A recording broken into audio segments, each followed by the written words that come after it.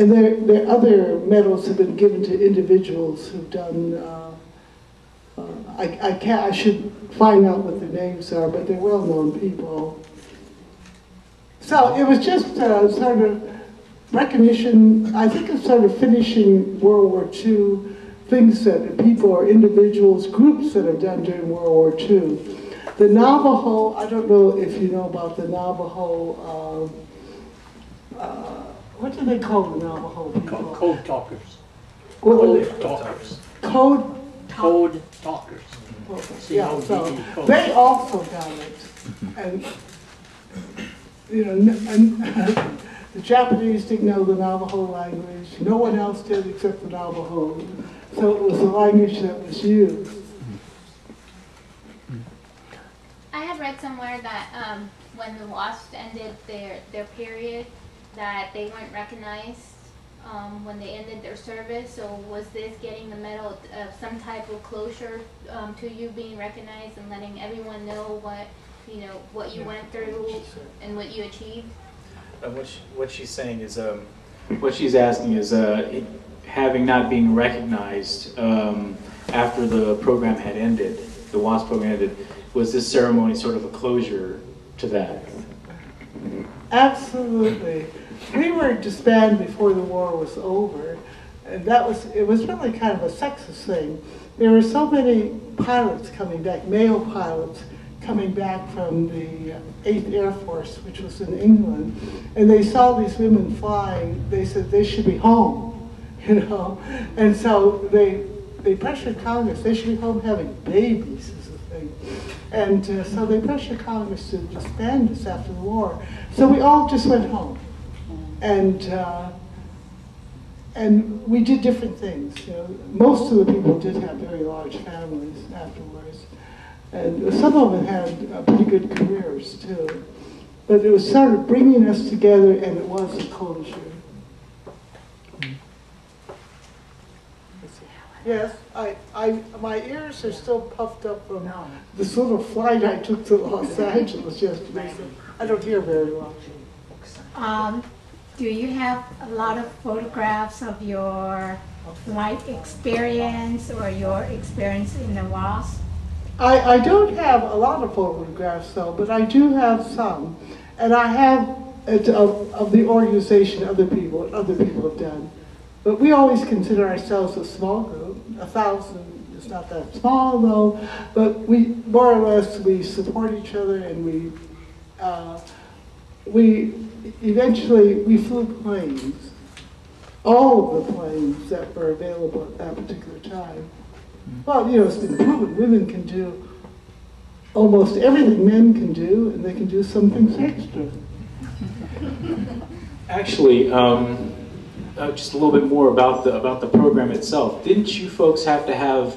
You folks had to pay for your own flying, right? They had to have a certain amount of hours, I think, just to be able to participate in the program. The men did not. So that's something that's pretty interesting. And also, they were civilians. We ended up, yes, we ended up being, we were civilians. They never militarized us, and which they did with all the other women organizations like the WACS and the WAVES and all of those organizations, the SPARS, the Coast Guard.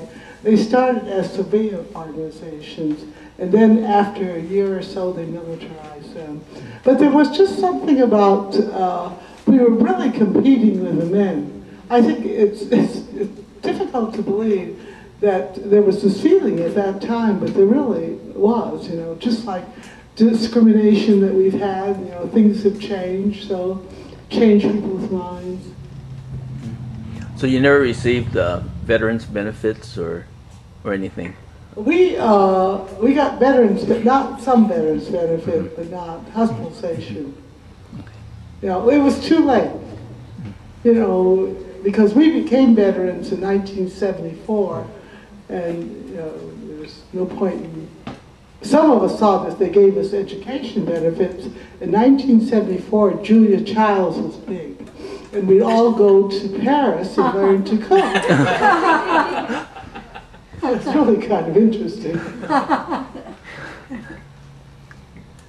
but another thing that was also interesting is that whenever any of the wasps had perished, the government would not, well, the government would not pay to have them sent home, to ship them out. All the wasps would have to take a collection and pay for the body to be shipped home. Not even a flag, you know. And also, I mean, imagine being shot at with live ammunition. And you're flying up there in the air, and the guys are shooting at you with live ammunition. And why was that? Yes, actually, I think that you have to remember, we're not in a war zone, we're in this country, and they just seem to treat the women a little differently. Yeah, this is just target practice, so, but most of the fellows, when they told targets, so they were shot at with cameras, so, and the women at this particular airbase were shot at with live ammunition. I really don't know whether anyone was shot down or not. I don't know why I'm laughing. And if you didn't, they were probably never heard from again, so they didn't actually let you know whether or not. But I mean, I just find it amazing what these women were through. I had no idea of. I mean, I guess this will kind of segue into how the book came about. But I personally had no knowledge of the WASP. What happened, an interesting thing, was that Marissa, the writer, had this idea. Gosh, do you know when she approached you? Yes, yes. Oh. Around what time? Oh, I think, you know, Marissa is a writer of children's books, and she feels it's important that, you know, I had an idea when I was young, and I was able to do it, though, which was a little different. And she feels that young girls, particularly, I don't know, maybe young boys, so, that try, if you have a dream when you're young, you know, go after that dream. And things may happen that it may be part of something that happens in your life. Was it around like 2002 when she approached you about this book, yes. Yeah.